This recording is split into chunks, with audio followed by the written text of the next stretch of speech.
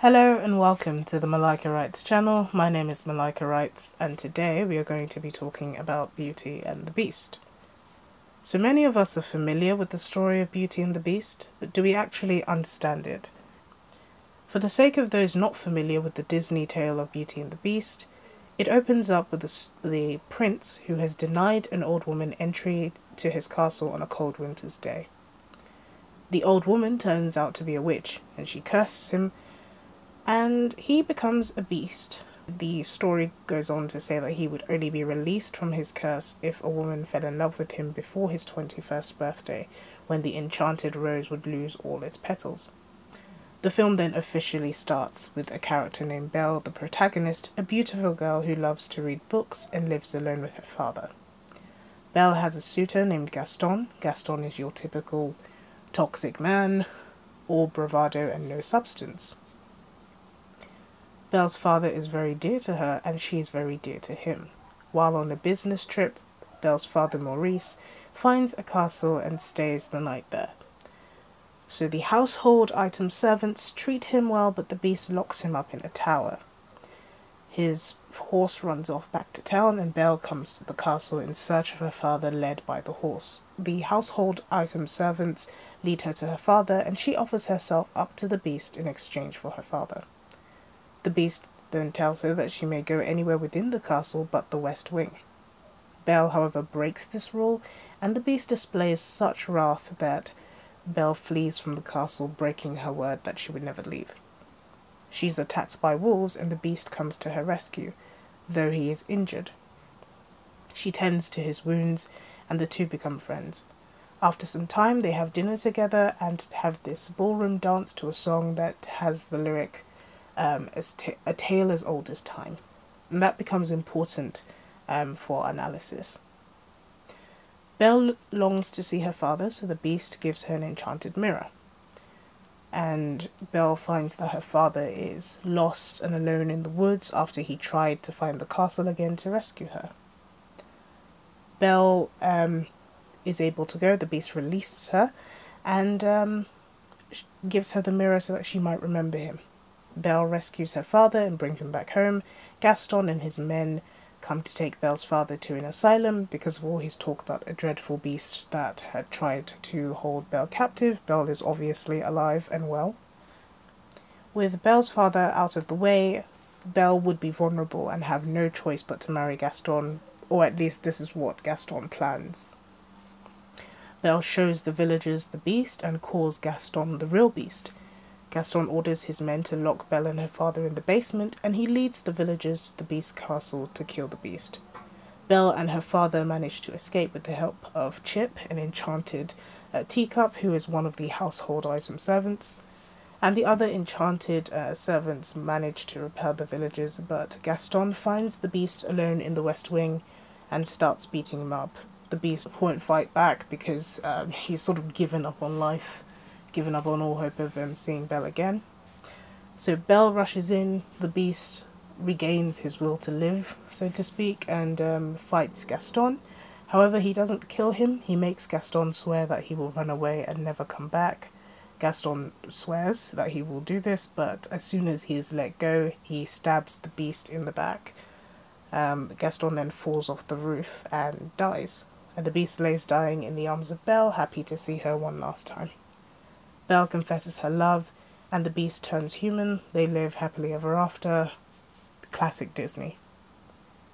The superficial reading of this story would be to say that Belle tamed the beast and made him fit to live in civilized society, which is your classic good girl tames the bad boy with a heart of gold storyline. But that would be a very basic way of looking at this story, and like Mrs. Potts said, it really is a tale as old as time.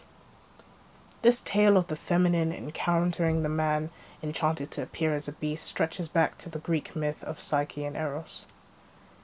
When we look at the Disney retelling, the connection isn't obvious until we look at the original Grimm Brothers story of Beauty and the Beast. For the sake of time, I will not retell the entire original story here, but I'll highlight the key differences between the Disney tale and the Grimm Brothers tale. In the Disney tale, the beast must be tamed by Belle, but in the original tale, the beast must be released from a wicked spell unjustly cast upon him. The Disney tale focuses on the feminine exercising power over the masculine by taming him, whereas the original tale focuses on the feminine rescuing the masculine from reputation assassination.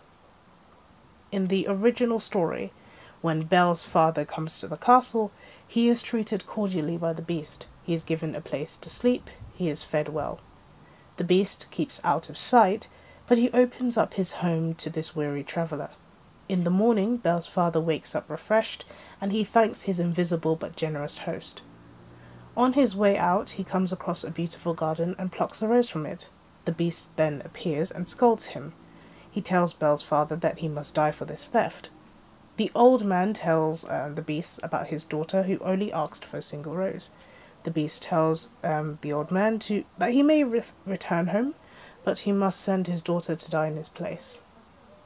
Already, this makes the beast a vastly different character to the one we encounter in the Disney story. This isn't a crude and terrible person who deserved to be turned into a beast, but one that is kind until he feels he has been taken advantage of. Some might say that the beast had self-respect. To us, a rose may seem a trivial thing, but to the beast, it was what he prized above all else. After he opened up his home to this man, he stole what the beast loved the most. This has serious implications for our understanding of the story. The story of Beauty and the Beast is not just Belle's story, but also the Beast's story. There's reason to believe that the fairy in the Disney story wasn't even good. The original Grimm's Brothers tale certainly makes this claim. In the Disney tale, we are told that because the prince, who was 10 or 11 years old when the curse was placed on him, refused this old woman entry into his home, that he was cursed. From what we know about fae creatures, they are tricksters, they are not trustworthy, so anything the witch has to say should be taken with a pinch of salt, and that is certainly the attitude of the Grimm's Brothers tale. As I've mentioned before, Belle's story is not so much about taming the beast, as it is about rescuing the man from a negative portrayal that he has been unjustly given. The story mirrors the story of Psyche and Eros. It features a tyrannical female character that wishes to exercise power over the beast, first by transforming an innocent man into a beast, and then by encouraging others to treat him like a beast. Aphrodite tells Eros to make Psyche fall in love with the beast, and then make Psyche complete these impossible challenges so that she may forsake Eros, which is what the evil fairy does by sending Belle dreams that portray the beast as evil. The same storyline is used in Pride and Prejudice. The beast, like Darcy, suffers from pride. He is offended by his portrayal, yet does nothing to change it. Belle, like Elizabeth, represents prejudice. It is Belle's subconscious dreams that continue to paint the beast as well a beast, while her lived experience of him is quite different. Elizabeth Bennet paints a negative picture of Darcy, not only for herself, but for others, and it is also she that redeems his image afterwards by revealing his good deeds and also by marrying him. What is apparent is that the beast is not suffering from a wicked heart, but character assassination. Because of this, the beast lives in isolation, separated from the group. The heroine rescues him by bringing him back into the group and presenting him not as the other, but as part of the whole. In the Disney story, this is what Belle does when she starts to list off the beast's good traits and calls Gaston a real beast in comparison. In the Grimm's Brothers tale, the beast is never cruel to Belle, and the human servant Clara encourages Belle to form her own opinions of the beast and not listen to the opinion of others. In Belle's dreams, a dark and sinister fairy tells her to beware of the beast's apparent kindness because it hides a heart of stone. This, of course, is false, and the beast's actions prove otherwise.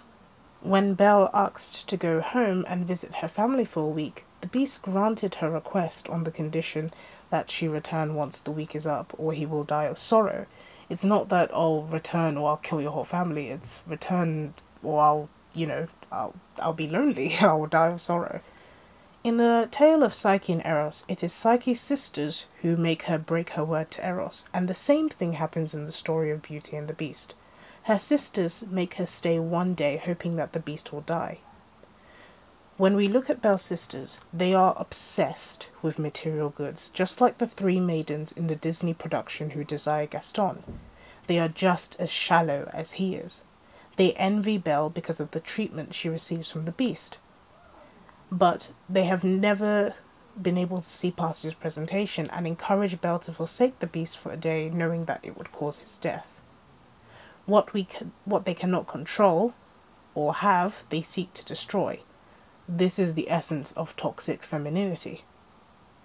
In the myth of Psyche and Eros, Aphrodite embodies toxic femininity. Because she cannot control the beauty of Psyche, which has ensnared even her own son Eros, and in turn made Aphrodite lose control over him, she seeks to punish Psyche.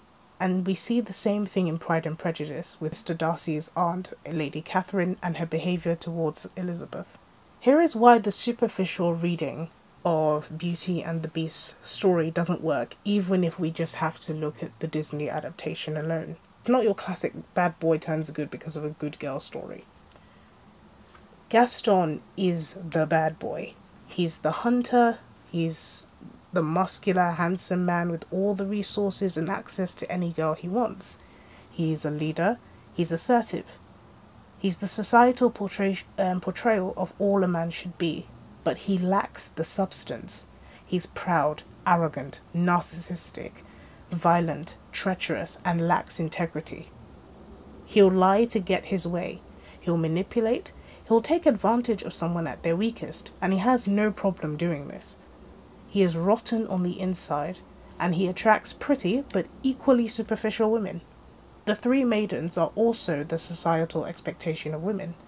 They are pretty, golden-haired, dainty, their dresses accentuate their figures, and they only have eyes for the only male with the most resources, who is seen as the strongest in the group, and that is Gaston. They are what men should want according to society. They are feminine, fit, and friendly.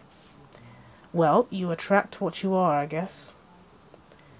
So if this were a bad boy gets redeemed or beast tamed by woman sort of story, then Gaston would be the bad boy that needed saving through the love of a good woman.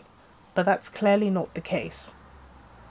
When we look at the beast in the Disney production, he's awkward, antisocial, shy, has a massive library. His only friends are inanimate objects. But you get the picture. He can't control his own strength. He's clumsy. While he is capable of violence, as he demonstrates in the fight against the wolves, he is still gravely injured, so we can tell he doesn't fight very often, and overall he seems lonely and lost, and a bit childish. He's not the socialite that Gaston is, and he's certainly not this alpha male type of character. So Belle isn't really doing much taming here so much as bringing him out of his hairy shell and revealing the person beneath to the world. If anything, she creates an environment where he feels it's safe to come out. What we see with Gaston is that he's trying to be this alpha male, but he lacks all of the values. It's all superficial. And he has all the outward appearance, same as the maidens. They have the outward appearance, but they don't have any of the substance. But when it comes to Belle, she has the beauty as well, but hers is not superficial. There's substance behind that. I think that's why she was so unattracted to Gaston, because you can't attract what you are not yourself. And that's why Gaston could not get her. The only way he could get any of her attention was to trap her in uncomfortable circumstances, so much so to the point that he wanted to send her father to an asylum. But I want to present this idea so that we can take a look at the Beauty and the Beast story differently. Because the story ultimately is not just Belle's story, and it's not a beast taming story either. Because in order for it to be a beast taming story, we'd have to see the beast portraying Gaston-like qualities. This is more about drawing the man out of his seclusion. And it's not about, rescuing simps, because that's the other extreme. I think the beast has all the qualities. The qualities are there, especially in the original myth. The qualities are there, and he does have self-respect. When he feels taken advantage of, the consequences are severe. But he is also capable of showing mercy. Although he says he will kill Maurice for stealing the rose, he doesn't. And he doesn't treat Belle badly either. He's moved to pity. But he does have self-respect, like I was saying. So this is not a simp, but he's not Gaston either. So I think it's very important for us when we're looking at the story to see more than the superficial reading. Because it's not about rescuing this terrible character and seeing the good that no one else sees necessarily. I think Pride and Prejudice is just another version of the Beauty and Beast story. When it comes to lessons that we can take away from that, there are so many lessons that we can pull out from the Beauty and the Beast story in terms of relationships. One of the lessons that I think personally would be good to pull out is not to think about this in polar opposites. It's not go for the sort of bad boy or go for the person who has no self-respect, because that's not what the beast is. The beast has the self-respect. He has all these qualities, but he's been demonized. And what Pride and Prejudice does, just for us to go into it for a moment, because I think it's a very good comparison to the Beauty and the Beast story. I think actually it's an extension or a different version of the Beauty and the Beast story. But what we see there is that the reason he's been demonized is because he's not as social as some of the other men. He seems to hold himself aloof. And that's not to say that the beast has no flaws. I mean, he's prideful. That's one of his flaws. But it's not as bad as him being toxic. Beauty is not redeeming this toxic character. In fact, I don't think she's redeeming the beast at all. Instead, what she's doing is countering the perception of the beast and allowing other people to see that this man is a good person, vouching for him, repairing his reputation. Because your reputation is what precedes you. It's what people think about you, it's what people know about you before you get there, essentially. So I think that's one of the main lessons, not to look at the story as such in a superficial way, but to dive deeper and actually dissect the story and understand it to sort of see what it's about. I think the second lesson that we can take from there is obviously about Gaston. He has all of the societal expectations.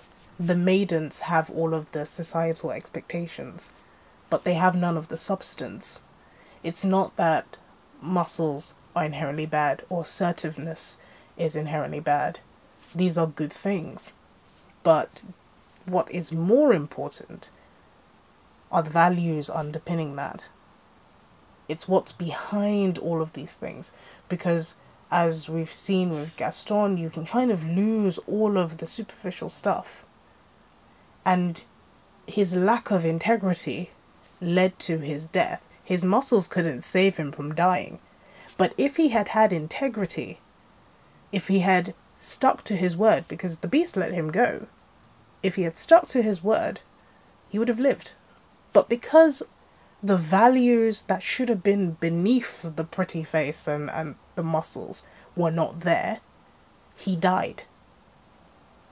I think that's a very important lesson that we can get from the Disney version, because in the original tale there is no Gaston character. So I don't think we can completely discard the Disney one and just look at the original, because there is a very important lesson to learn from the Gaston character. And he is a character that I think was written very well. So that's one of the reasons why it's very important to master the basics, and the basics are that character building, because like Gaston, you can have all the muscles in the world, but when it comes down to it, it's about your integrity. And Gaston was not a character who was just, you know, putting up a front and nobody really listened to him. He was a leader. He could rally people up. There's a song during the Disney film where everyone's sort of telling Gaston, oh, we love this about you and all of that stuff, and nobody is like this, no one's like Gaston. He's a leader in the community, but he's superficial. There's nothing of substance underneath. And if you do not have the values instilled in yourself, you will not be able to recognize when somebody is shallow. That's one of the most important takeaways from the Disney movie. Belle could recognize that there was something in the beast because she herself was not a shallow person. That was why she was able to see past the hairy exterior to the person inside. So that's the most important takeaway, and I hope that you have enjoyed this video. I've definitely enjoyed rewatching and rereading the Beauty and the Beast story. So I hope you guys have enjoyed exploring it with me. I hope that this has given you something new to think about. Let's have a discussion about it in the comment section. So thank you so much for watching the video. This has been the Malika Writes channel.